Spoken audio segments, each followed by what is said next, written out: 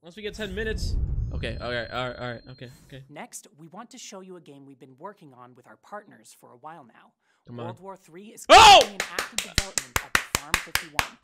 World War III is a tactical FPS set against the backdrop of a modern global conflict. You did, Sam. Team up in online multiplayer modes to outgun and outflank your enemy in real locations and cities. The clouds of war are gathering over major world capitals like Warsaw, Berlin, and Moscow, and even the outskirts of Smolensk and the snowy streets of Polyarny.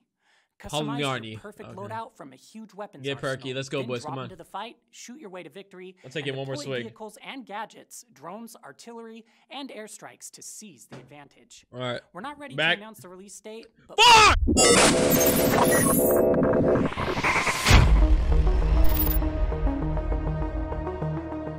Hey, what is going on, guys? BlueTheRobot here, and today I actually don't have some pretty good news for you. Not gonna lie, I'm just getting off a stream from my YouTube channel after watching the PAX East online event, and it was such a letdown, not gonna lie. I wanted to go ahead and make this video directly after it because we got zero info over at PAX East, anything new about World War III. I'm a little bit upset that we didn't get any interviews, any more context with the game for World War III, but at the end of the day, I'm also kind of glad that World War III was shown at PAX East, so hopefully people that didn't know about the game are learning about it now. But for the people that did know about the game and were riding that hype train all the way to the top, we literally just fell off the fucking roller coaster at this point.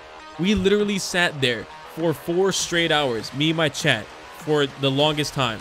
And at first it was just PowerPoint presentations and people just drawing cartoons, which I get it, it's Penny Arcade Expo, it's not really E3 or Xbox Showcase, but at the end of the day, it is what it is. So during that time, we decided to get on the old build of World War III, play some games with the subs, and go ahead and just have a fun time there. Once 2:30 rolled around, we were sitting there waiting for My.Games to showcase World War III, and all we got was 40 minutes of some cartoon game that I don't even remember the name of that probably could have been free to play on miniclip.com. Once the cartoon game was done, we got showcased Conqueror's Blade, and after that, we were pretty much losing hope.